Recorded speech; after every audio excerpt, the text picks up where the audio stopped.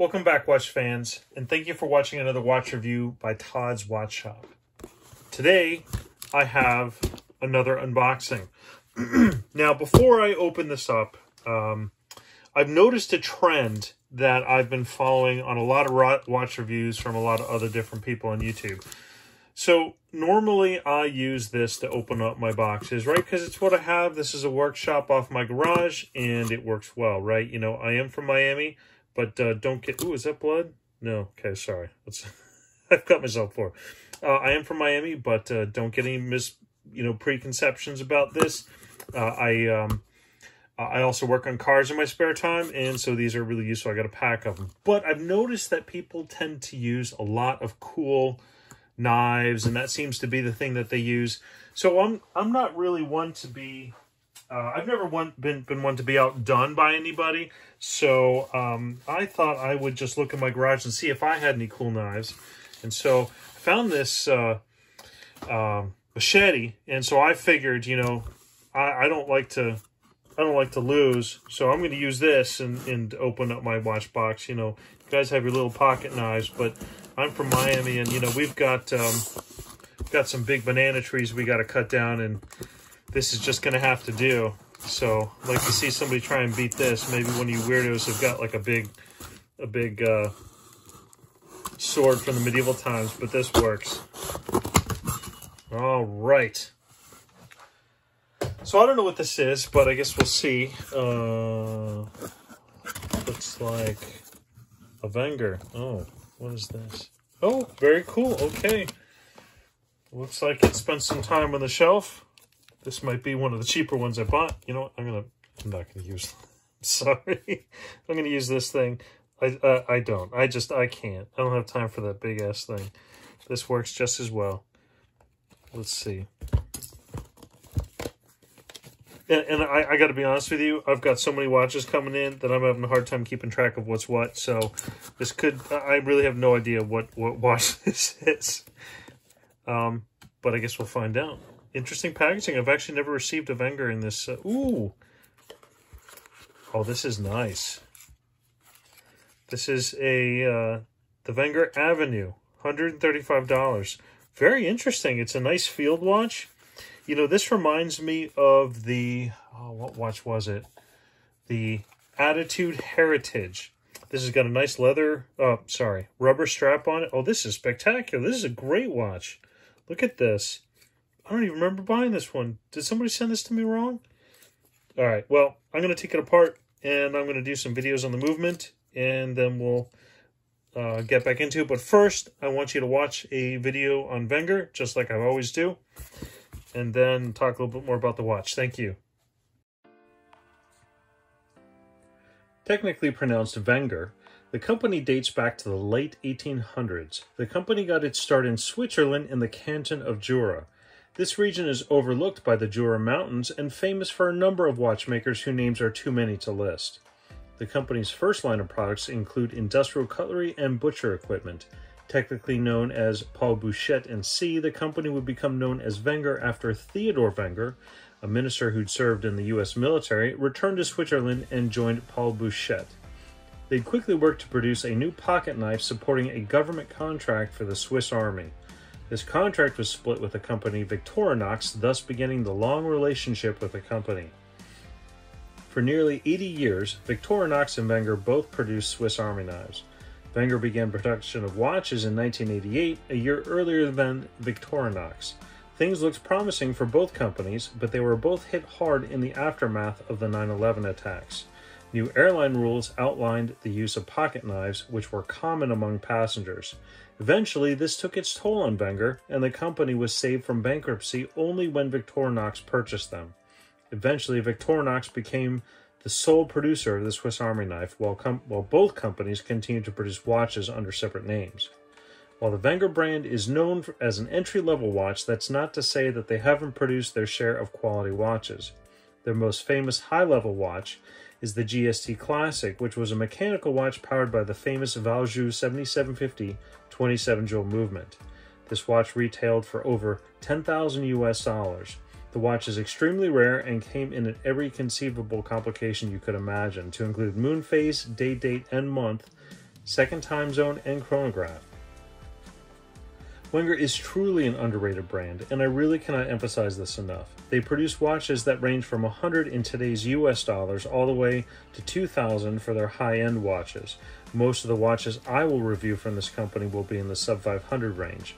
For the price point, you absolutely get a substantial value, and this watch is no exception.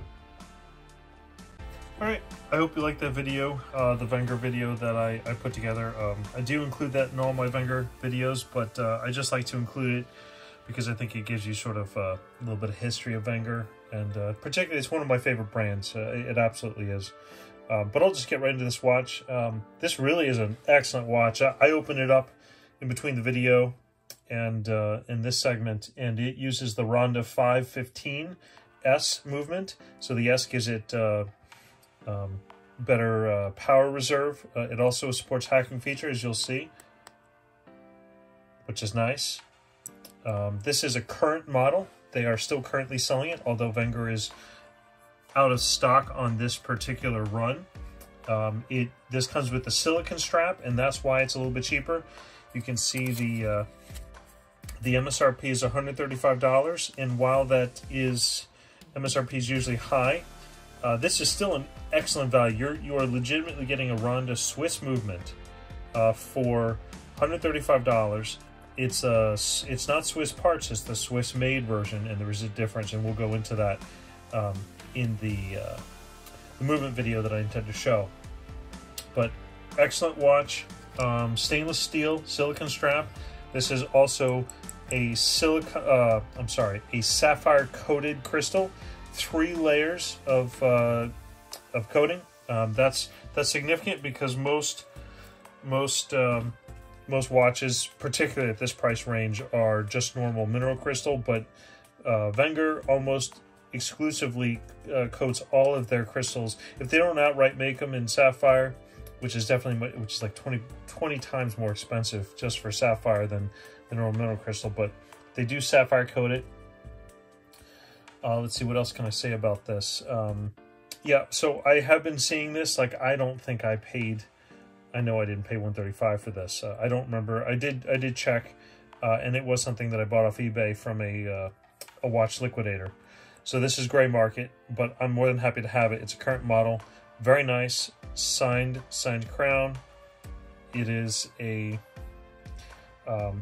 the case and case back are both CNC'd, so not stamped. These are both literally CNC'd and brushed and laser etched writing. It's supports 100 meters water resistance, which is very good.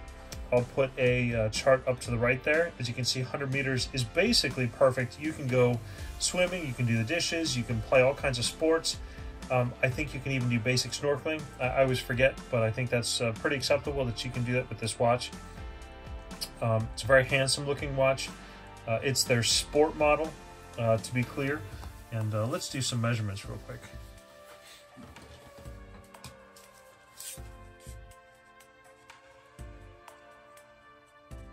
All right, the case is 42 millimeters, 42 millimeters wide, case diameter. It's about 10 meters thick. The lug width is 22, which means you can put nice straps on it, and the width with the crown is 45.6. So a very nice watch, also signed at the top. I forgot to mention that. As with most of Wenger's. I'm going to go ahead and play a video for you on the watch movement. Again, that is the 515S Ronda movement. The Wenger Avenue Sport uses the 515S version of the Ronda PowerTech Series 500 movement. The Ronda PowerTech 500 series of calibers are affordable quartz movements. These watch movements are available with Swiss-made and Swiss parts designations. The 500 series is often found in affordable Swiss luxury timepieces, and there are many variations to the movement. So what are the differences? There are a total of 8 different versions of 500 series movements. The 513 includes your basic hours, minutes, and central seconds. The 513S is the same as the 513, but with improved power and a hacking feature. The 515 model is the same as the original 513, but with the date at the 3 o'clock position. The 515S, like the 513S, is simply a revised version of the 515.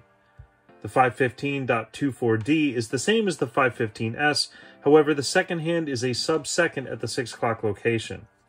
The 515.24H is also similar to the 515S, however, it includes a separate 24-hour GMT hand. Next, the 517 also uses the 515S base movement, but with a day of the week wheel in addition to the date.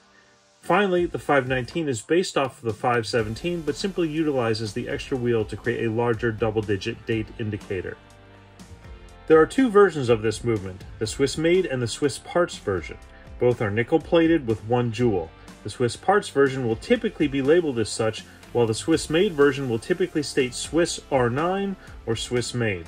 The 515S movement takes a 371 battery cell, which supports a powerful stepping motor. Battery life can be supported by up to 10 years with the hacking feature, but will typically last for 2 to 3 years with the crown engaged. Quality of the movement is quite decent for the cost, with a claimed accuracy of plus or minus 20 seconds per month for the Swiss parts, and plus or minus 10 seconds for the Swiss-made version. Alright, I hope you enjoyed that quick informative video on the movement.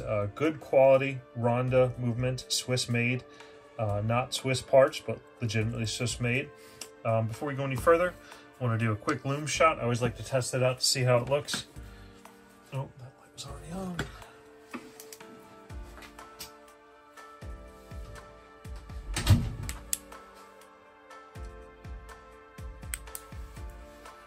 There you go. Good illumination. I mean, I expect nothing less. It's brand new, but very decent. Holds long.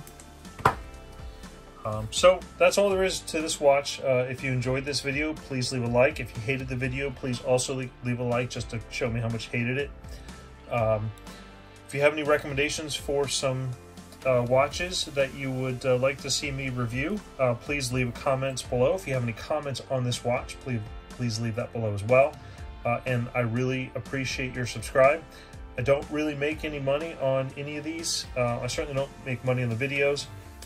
And it's pretty much a wash on the watches I sell, and I will probably be selling this one. If I do, the eBay link will be included in the description below. But your subscription really helps. I really appreciate your patronage, and it helps this this grow, and it makes it worthwhile to me. Thank you very much.